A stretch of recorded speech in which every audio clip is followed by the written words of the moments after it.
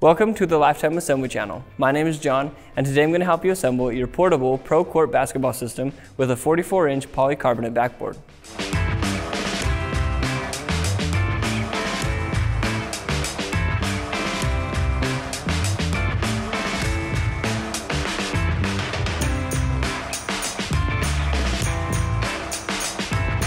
Before we get started, make sure the model number of your basketball system is listed in the description below.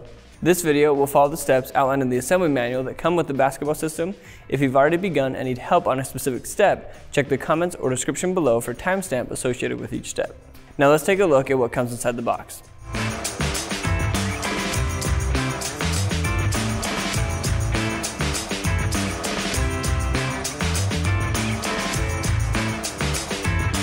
There are steps within this assembly that require more than one person, so be sure to have at least one other adult available to help. Before we get into the assembly process, let's take a look at the tools you'll need to complete the job.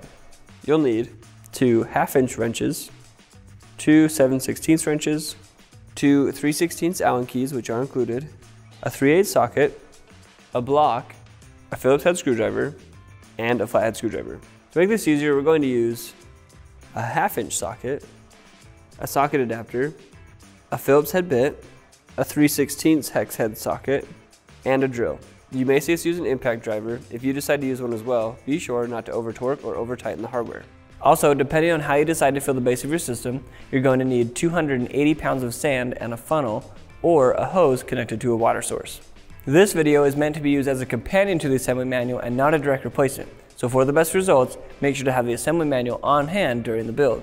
It's crucial that you refer to the assembly manual to review the safety instructions for this build to prevent serious injury or property damage. All right, let's get started.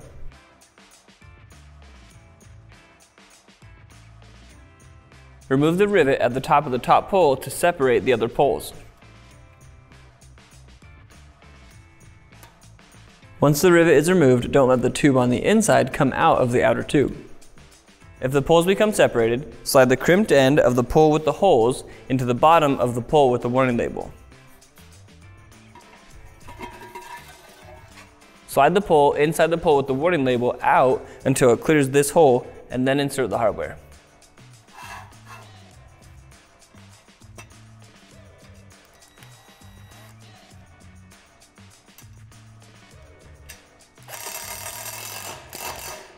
Slide the pole with the crimped end up until one of the holes lines up with a square hole, and then insert the hardware. Make sure that the crimped end is facing the same side as the warning sticker.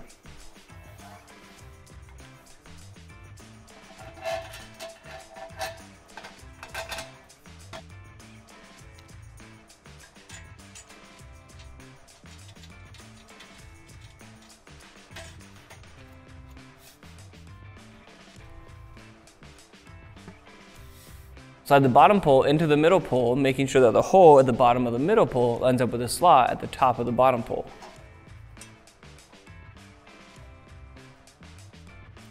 Insert the hardware. It's normal if it spins freely. Before continuing, make sure that your assembly matches what you see in step 1.5 in the manual. For example, our knob should be on the other side of the pole, so we're going to switch that real quick.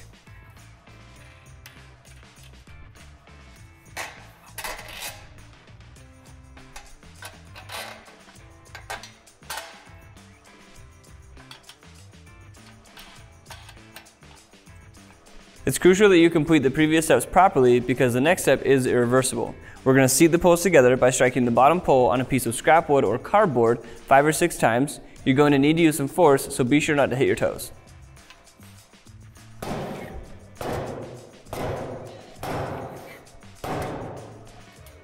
It's crucial that you complete this step properly, otherwise your poles could separate during use, causing serious injury or property damage.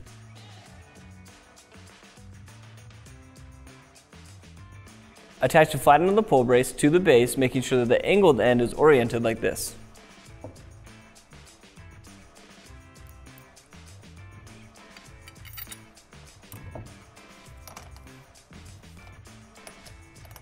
Only finger tighten this hardware for now. Repeat the previous step for the other pole brace.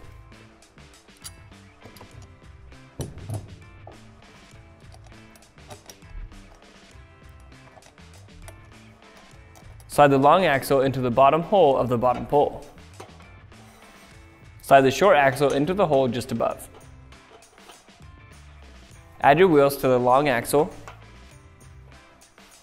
and then your spacers. Lay the base onto the long axle, making sure that the axle rests in these notches. Then step on the base until you hear it click into place.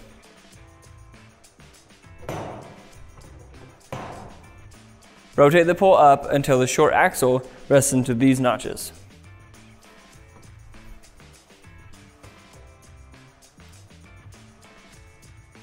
Secure the pole braces to the pole through this hole.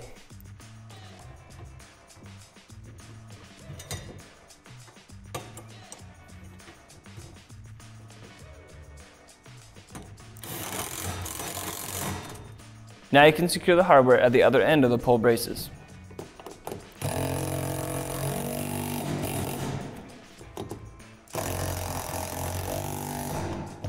Lay the pole on the ground and don't lift it back up until you have proper weight in the base.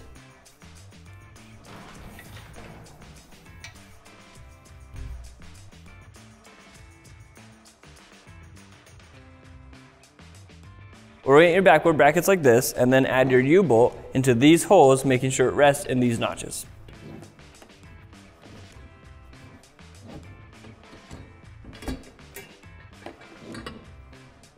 Attach the backboard brackets to the crimped side of the top pole, making sure the U-bolt stays oriented like this.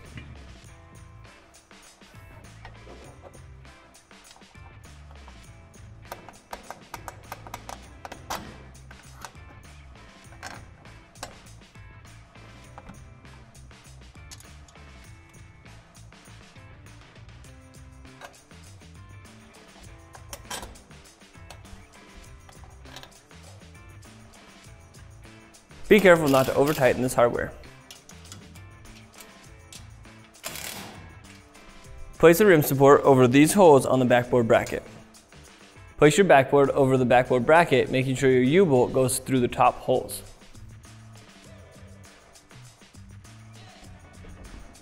Place the rim onto the U-bolt and add the hardware.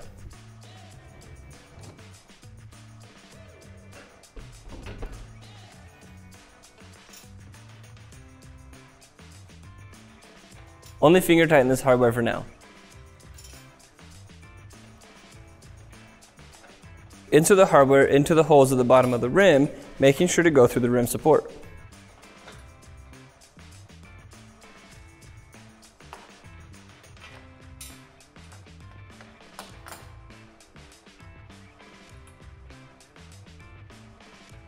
The backboard brackets are meant to be bent by hand.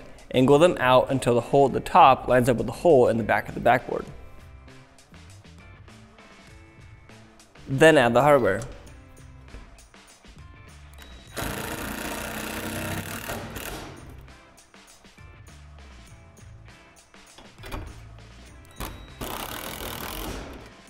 Now you can tighten all the hardware on the rim and backboard.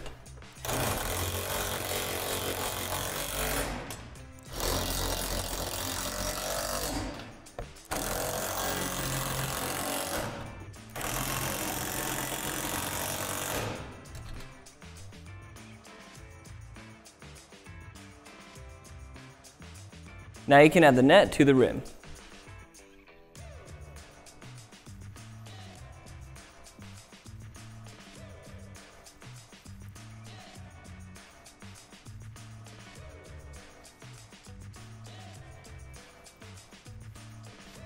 Then remove the film from the front of the backboard.